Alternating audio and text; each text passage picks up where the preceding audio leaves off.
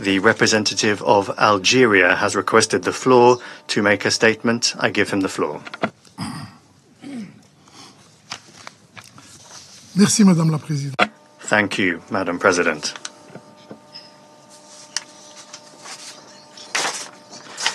Since we joined the Security Council, we have always tried to be constructive, open, and responsible. That has been the case since the beginning of the negotiations on the draft resolution on MINURSO. And we have worked transparently and in accordance with the rules of procedure.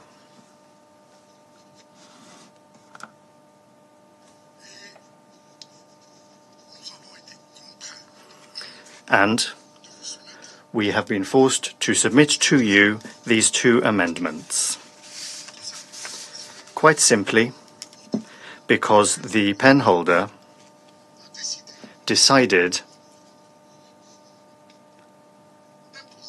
to impose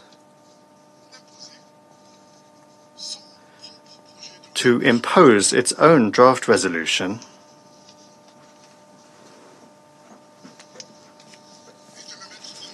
and to put it in blue yesterday at 5:30 p.m. Dear colleagues, these two amendments relate to human rights.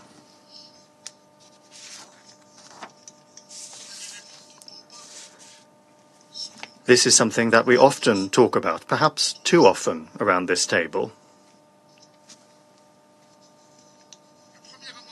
The first amendment draws its reference scrupulously from the report of the Secretary General. In particular, paragraph 72. And I would like to read it for you here.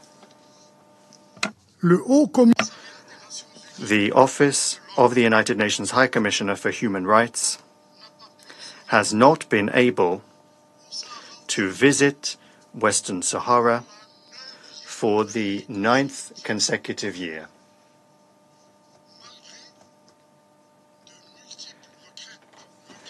Despite multiple official requests and despite Resolution 2703, in which the Security Council urged enhanced cooperation, including through facilitating such visits.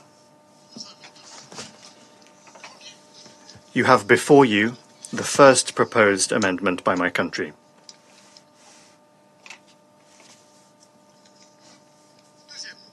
Secondly,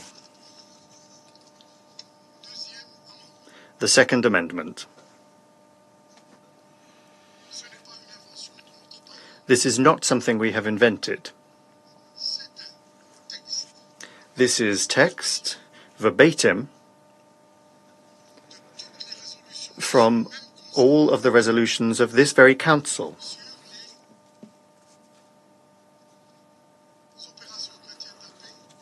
On peacekeeping operations over the last 20 years,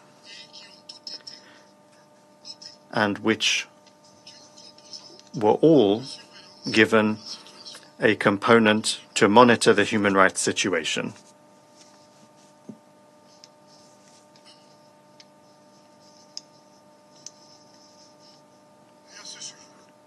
In this regard,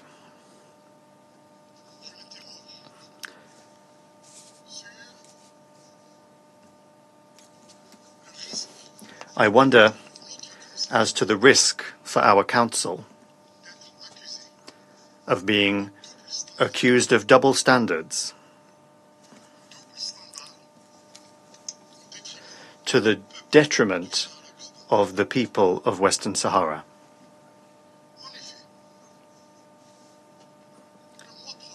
Indeed, next month, the coming month, We are all going to vote on a text relating to Abyei, one concerning Somalia,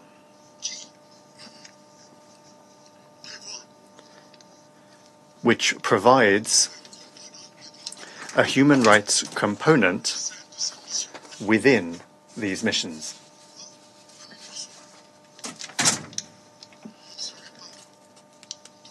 Why should MINURSO not have that? It is the legitimacy of the Council on the subject of human rights that is in question here.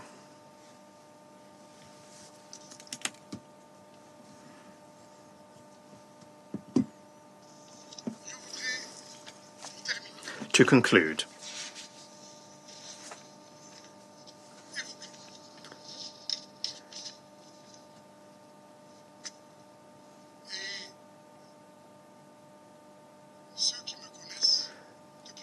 those who have known me for almost a year now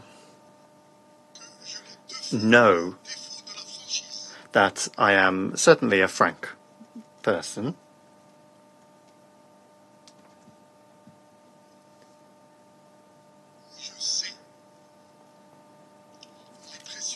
I know the pressure that you have been put under here in New York and in your capitals. I know you all personally, and I know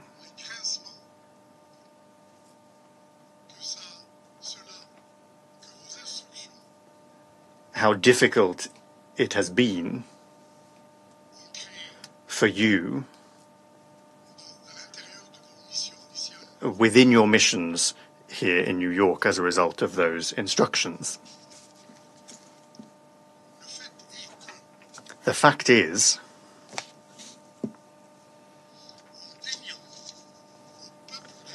by denying the people of Western Sahara the protection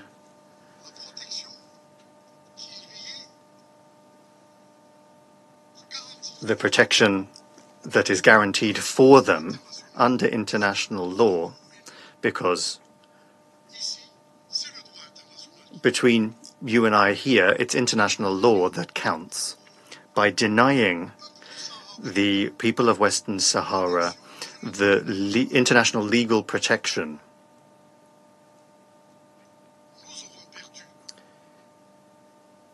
we will have lost. We will have lost a great deal of this Council's legitimacy. Thank you, Madam. I thank the representative of Algeria for his statement.